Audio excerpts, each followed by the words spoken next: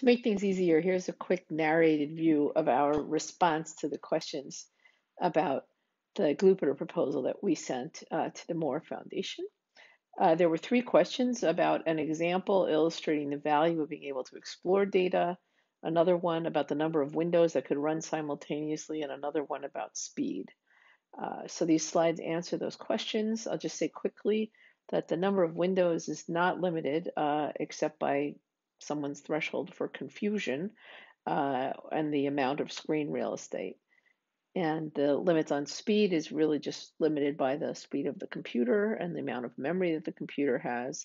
There's nothing intrinsic to glue that limits the speed. And right now, glue running on a desktop machine can run in real time for data sets that are many tens of gigabytes connected to each other.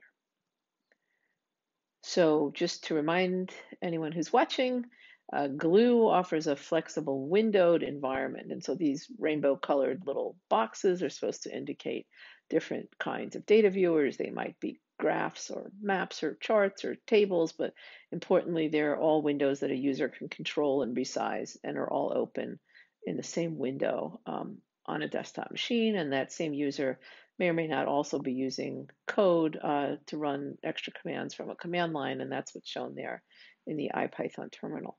So Glue really is the best open source exploratory data analysis environment that's out there now, and it does offer this GUI windowed functionality or command line tools or both, depending on what people would like.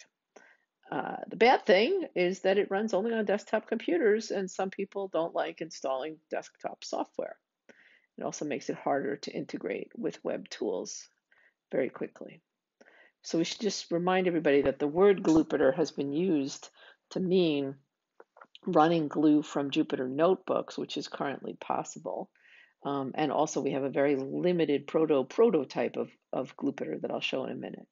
So with regard to the questions about the number of windows, glue, as I said before, is just limited by the size of a monitor and someone's tolerance for confusion. So it's really excellent for exploratory data analysis. Now here's Jupyter Notebook in a very schematic way. You see that it has this linear scrolling view, but importantly, it runs inside of a web browser, and it's hugely popular with a giant community of data scientists.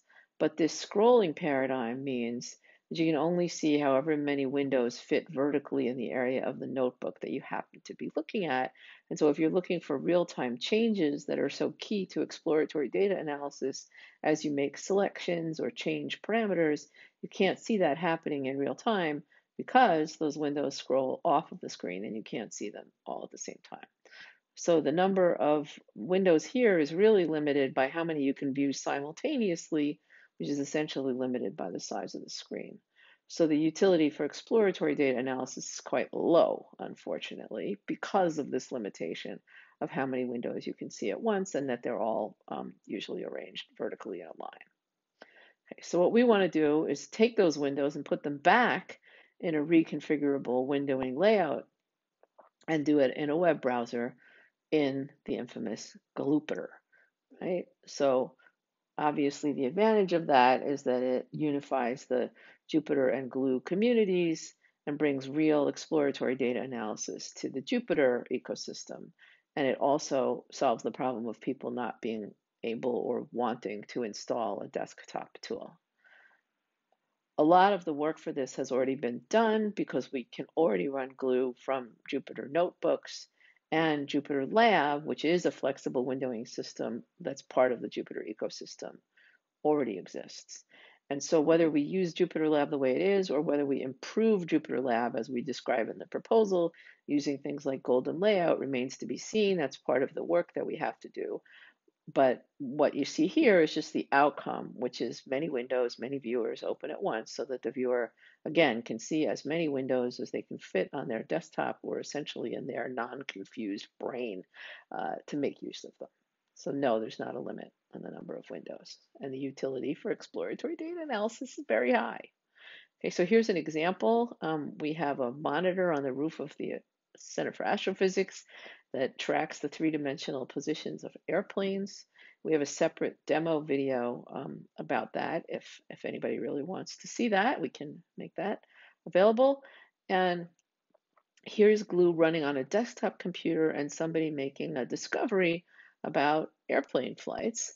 And essentially what they notice is that if they make a selection that's shown in blue here of airplanes that are rising, ascending, and red is airplanes that are descending, and then you look at the tracks in 2D in the upper left map, and then in 3D in the worldwide telescope view at the bottom, you notice that planes that are taking off turn immediately after they take off, and planes that are landing go straight, which, if you've been on a plane, is quite obvious, but it's kind of amazing to see it in the data and realize that obvious thing that you experience many times on a plane just from playing around with the data.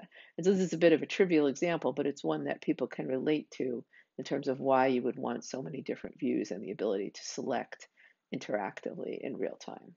If anybody wants many more sophisticated examples using real science data, we're happy to provide those as well. So on the left here, what you see is the current state of the kind of proto-Glupyter, where you can see an almost Jupyter notebook-like layout of one plot on top of each other. Again, this is using the very same airplane data. And you can see a bar graph of the rate of ascent or descent of the planes. The color scheme is a little bit different. Sorry about that. The planes that are going straight, we know, are descending, so those are green, and the ones that are ascending are red in this case, which is unfortunately the opposite of the view on the right. Sorry about that. But anyway, on the right, you see where Glupyter would be heading to look just like Glue, but run in a browser.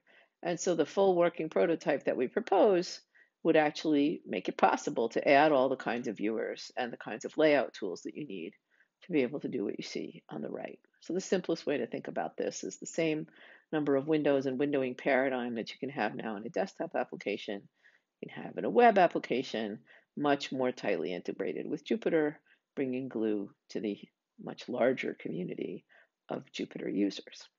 And that's about it for our answers. Thanks.